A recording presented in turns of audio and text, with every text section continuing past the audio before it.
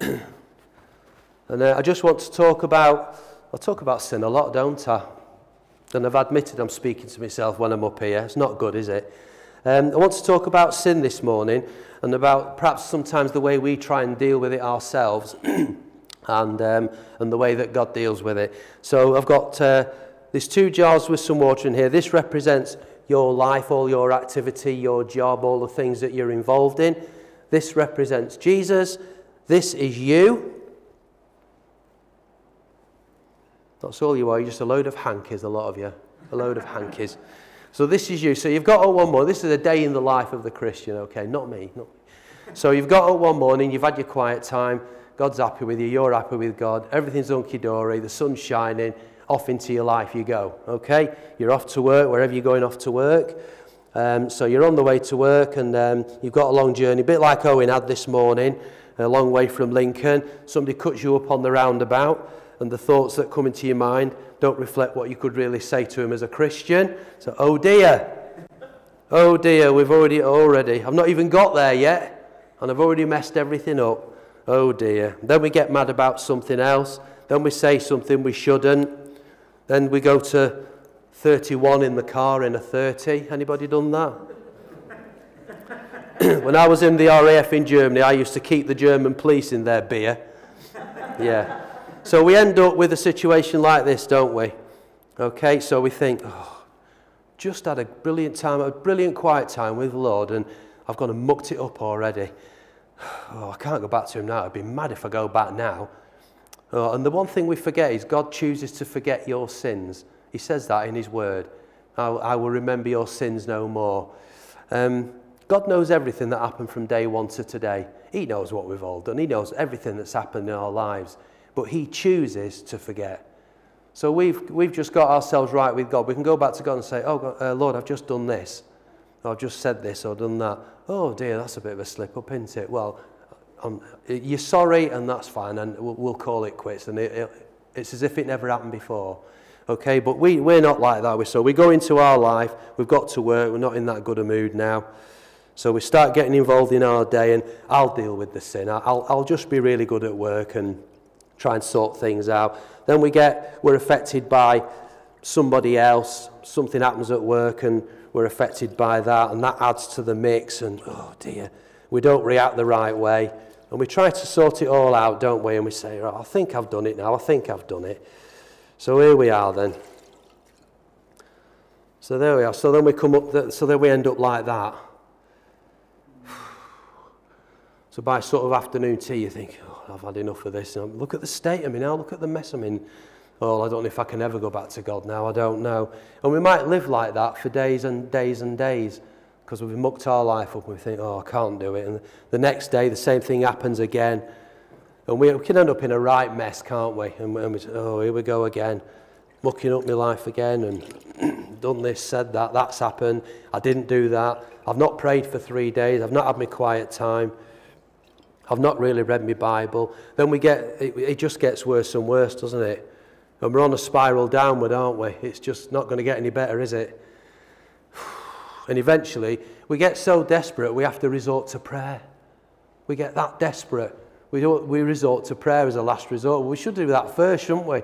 Prayer as a first resort. So we go to the Lord and say, Lord, I know I've not spoken to you since Monday, but I've had a rotten week.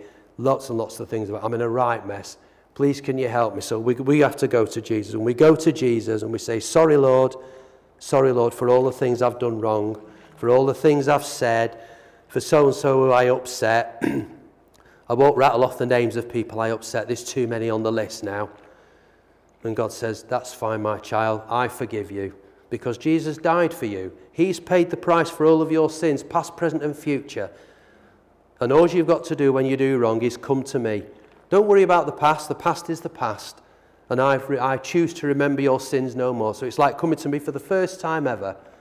And I will forgive you and I will cleanse you. So we go to God and we get sorted out.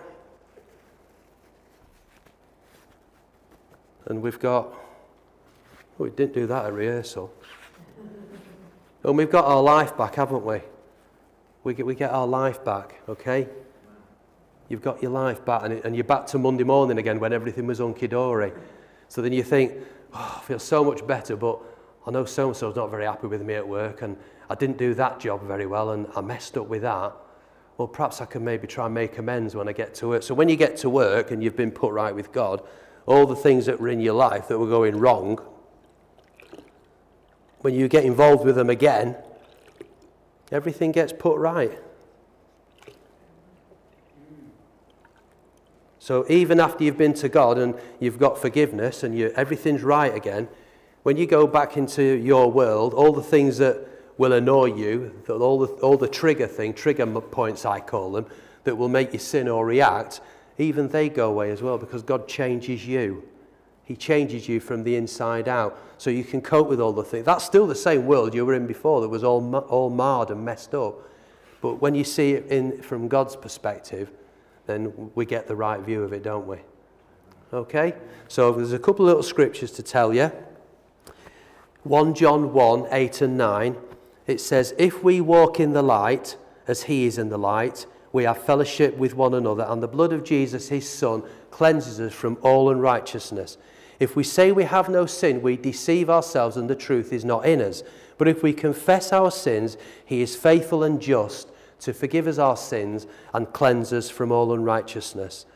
Now, there's a warning here as well. So we started out okay, we messed up, we made a mess of our life and everybody involved in it. We went back to God and we got cleaned up and forgiven. We went back into our world and everything was hunky-dory. Now the problem with that is, that's great, but the problem is, Satan doesn't like that because he's been kicked out of your world. He's been pushed out because of your power in the Holy Spirit. So it's like an evil spirit, and he goes off wandering, and when it can't find anywhere to go, it will go back to where it was before. So the same temptations are going to beset you just like they did before. And it's very easy. Satan knows your weak points and he'll prod at the weak point. But you've already said, you ain't getting me there today, sunshine. I'm sorted, I'm covered. So he'll keep prodding, but then he'll leave it for a bit. And then a little off-the-cuff remark that somebody makes, and for some unknown reason, you just fly off the handle. And then Satan prods you again where it hurts, and then you're back to square one. And there's a warning in the Bible about that in Matthew chapter 12, and it says this, when an impure spirit comes out of a person, it goes through arid places seeking rest and does not find it. Then it says, I will return to the house I left. When it arrives, it finds the house unoccupied, swept clean, and put in order. Then it goes and takes with it 7 other spirits more wicked than itself, and they go in there and live there too. And the final condition of that person is worse than the first. This is how it will be with this wicked generation. So it's not worth holding on to sins. If you sin, go and get it put right with God. If you have a quiet time each morning and you just seek God, it doesn't take ages. You just need a few minutes just to acknowledge God is your master today. And just put him in charge and seek to obey him and seek to follow him. And when these things happen, and they will, you can just go back, get forgiven, go back, get forgiven, and your world will be tidied up, and you'll grow, and you become stronger. We become more wise to what Satan's like and his schemes. But that's just a warning. If we don't, we have to be careful. It's like another example I can think of is, it's like people who go on a weight control thing, right? A weight thing. And like Slimmer will do a thing where you reach what they call a target, and you carry on following the plan and all that lot. You get all your stuff and everything. When you get to your target, it's a challenge to get there. But when you get to your target, that's actually really hard. That's a really hard place to be at because you've got to keep it. And you've fought the battle, and you've won, and you've got there. Everything's hunky-dory. That's when Satan can creep in. That's when things can start going wrong, and you can end up in a worse condition. So we have to be spiritually aware, and the only way we can do that is by getting into the habit of seeking God every day. No matter what you've done, he will always forgive you. He will never let you down. He will never fail you. He knows what we're like. That's why Jesus paid the whole price for everything. He's paid the price. So we have got the power there. We just got to tap into it and claim it because it's ours for the taking because of God's free gift.